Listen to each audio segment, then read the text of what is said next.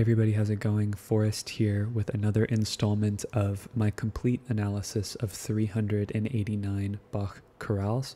We're looking at Puer Natus in Bethlehem today. It's an interesting chorale. It's a short chorale. Definitely continuing with the idea of modality, as you see that we're pretty clearly in the key of like C, A minor.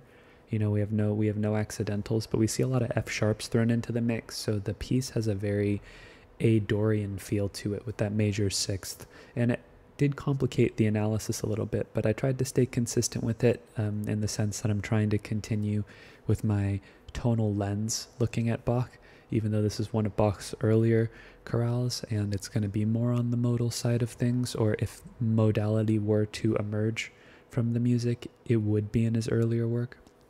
That being said, we should just get right into it, just to relish the fact that we have a short one to look at today. So we start pretty clearly in the key of, well actually, we don't really start clearly. We start on an A minor triad, which would tempt us to think that we were in the key of A minor. But I think because we're in A minor for so brief of a time, I think we actually start off in the key of C major, and we start on a 6 chord. So we have an A minor triad. The bass leaps up an octave, then we have a passing seventh on the bass, followed by a D major triad. So I would be tempted in A minor to call this a 4, but in the key of C major, this is 5-6 of 5, as D major is the dominant of G major, which it goes to next. So 5-6 of 5 to 5. We then leap down to D in the bass. That's a chord tone, so we don't need to analyze it. And then it turns into G7 over F, which is 5-4-2.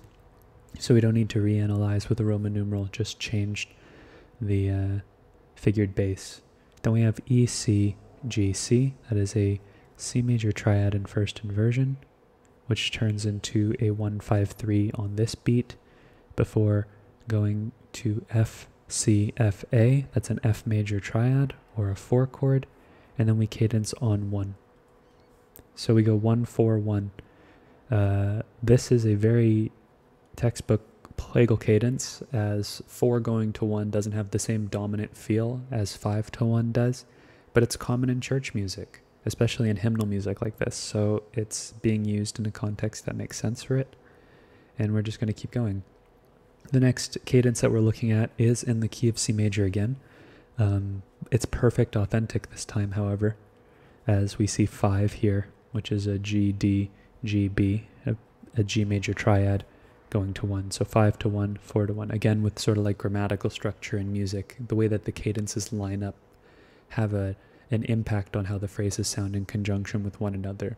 If you precede a perfect authentic cadence with another cadence, it'll make that perfect authentic cadence either sound like its own sentence or the tail end of a longer complex sentence. And in this case, because the plagal cadence is preceding the perfect authentic cadence, this feels like a complex sentence rather than two separate ideas. So we go to another C chord here, the bass leaps up an octave, and then we go to B, G sharp, D. That is, also we have the E carried over in the tenor. I was almost tempted to call that 7-6-4 of 5 or 6, but this is actually 5-4-3 of 6. This is an E7 triad over B, which is the 5th of the chord, and you would expect that to go to 6 right there. And then we have F sharp, D, A, C. That's 5-6-5 of 5. That goes to 5. That goes to 1. D major, all 5 of 5 is a substitution for 2. 2 in the key of C major is D minor. 5 of 5 is major. So really it's just one as a substitute for the other. They both function in similar ways. Also in A Dorian, where you have the F sharp, you can invert you can have the F sharp in the bass, and it's interesting how it works out that way. Or rather, no, it has nothing to do with the F sharp in the bass. It has to do with the fact that a 4 chord turns from minor to major because the raised 6th, while still maintaining that natural 7th. Which is interesting. All right, so now we are going forward. We go from a 1 chord to a 6 chord, A, E, A, C. It's just an A minor triad. Then we have F sharp, D, A, C. That's another 5, 6, 5 of 5. A D7 chord over F sharp.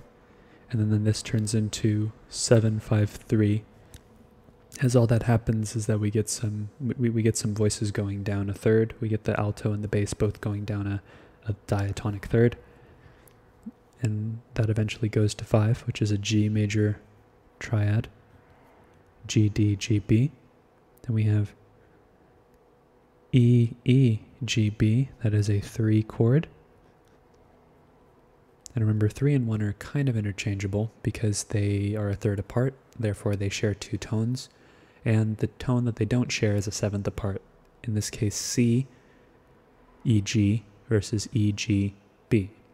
So they are interchangeable for all intents and purposes. I say all intents and purposes, most intents and purposes. The only purpose that I could think of where it wouldn't really be a substitution that would make a lot of sense would be at a cadence. Then we have C sharp, E, G, A. That sounds like 5, 6, 5, because this is a D7 chord, or sorry, an A7 chord over C sharp of 2. However, I think what we're getting ready for is a cadence, a perfect authentic cadence, even in the key of A minor. So what I think this A7 chord is preparing us for is a modulation to A minor. So we'll call this 2 here, but if we consider this also a modulation to A minor, we're going to call this 4. And interestingly enough, we have a suspension that doesn't resolve within the chord. Like the chord changes before we get this G going down to any type of F natural. Instead, we continue with the F sharp and the alto here, where we get D sharp, B, F sharp, B. That's a B major triad over D sharp. So that would be a 5, 6 of 5. B is the dominant of E, which is the 5 of A minor. And we would expect this to go to 5. E, B, E, G sharp. That is a 5 chord. E major being the dominant of A minor. And then we get to A minor. So this is sort of like what I mean by this playfulness between modality and tonality. Dorian is just one half step away from being melodic minor, and vice versa. Melodic minor is just one half step away from being Dorian.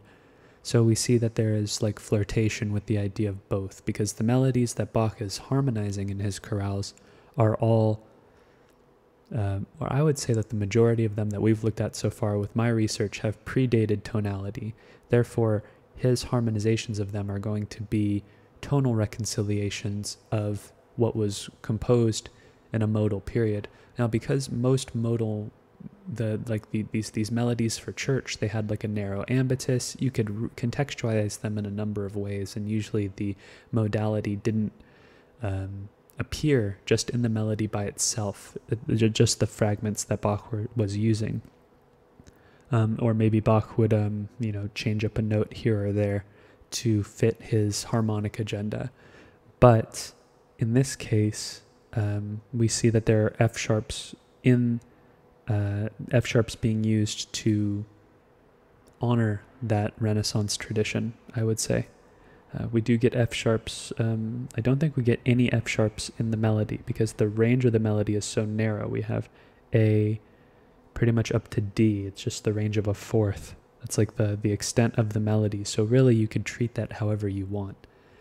Because there's only a fourth there. It can be contextualized in a variety of different ways. A minor, A Dorian, just different flavors of this minor sound or modes that have a minor feel to them.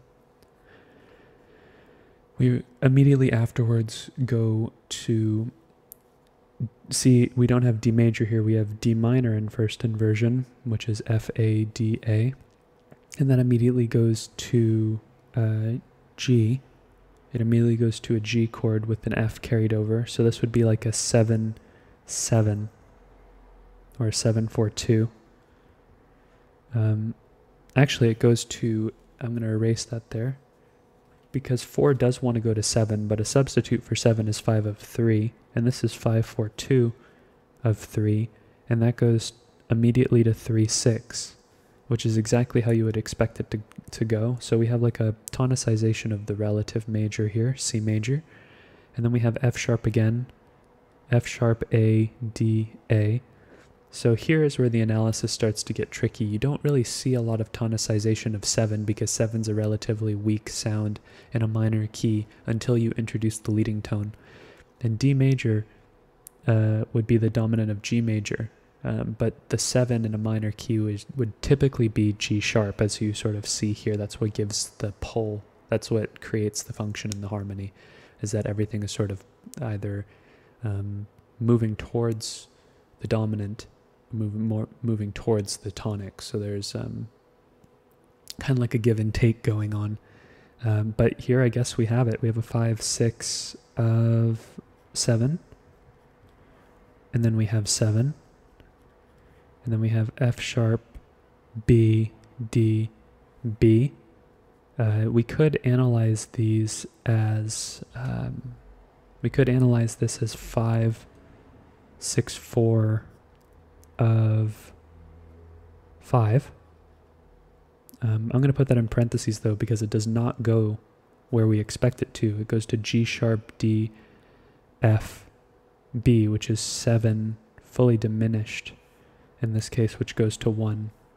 So I feel like this right here, this 7 chord, all this 7 chord is a half step away from being our 5, because 7 is really just a substitute for 5, right? They function the same way. They're a third apart, so they share 2 tones, and the note that they don't have in common is a 7th apart, or a 2nd apart, depending on how you look at it. E, G sharp, B versus G sharp, B, D.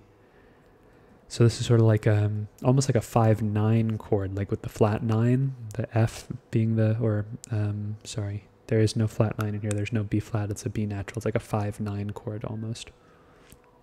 And that goes to 1 like you would expect it to. And then we get D, D, F, C.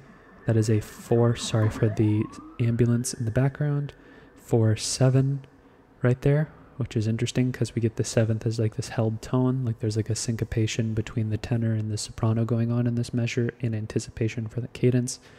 Then we have E, D, G, B, which is interesting because we get, in this case, a 5 chord in minor. We get like a minor 5 that happens, and it's even a minor 5-7.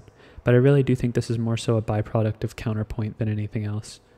So, and this also comments on like the modality of the piece, that it's not purely tonal. It definitely has modal elements, as we see F sharps used throughout without acknowledging the G sharp. But we also see instances of melodic minor, like in anticipation for the cadence, which is very a very Renaissance stylistic thing to do. So 4, 7, 5, 7. And that's going to go to F, C, G, A. I think this is another one of these sort of like second suspensions that doesn't get resolved. So this is 6 right here, an F major triad, which turns into D sharp, F sharp, A, C. That's 7 fully diminished in root position of 5, because D sharp is the leading tone to E, which is our dominant. And then that goes to E major, and then we cadence on A major because we have the C sharp in the tenor, A, C sharp, E, A. A perfect, authentic cadence. Really interesting chorale. It was short, which was nice, obviously, after having to analyze that like behemoth yesterday. If you haven't watched that video, check it out. Yeah, this one is interesting because it's very clearly not purely tonal. It's definitely has modal influence, but it's not, I wouldn't classify it as modal either. It's not one or the other. It's sort of like a reconciliation of both. I use the term reconciliation because Bach is dealing with older material and he's trying to adapt it to his newer style, or the harmonic conventions of his present, what his contemporaneous composers are doing. That being said, this fascinating chorale, very cool. It was interesting to look at. Let me know if there was anything that you found different in your own analysis, or if there's anything you caught in what I said that might not have agreed with what you believed in. I'm interested in starting some conversations with those of you who are watching the videos. And I am looking forward to tomorrow's analysis. Thanks for watching, everyone. Happy New Year, and take care.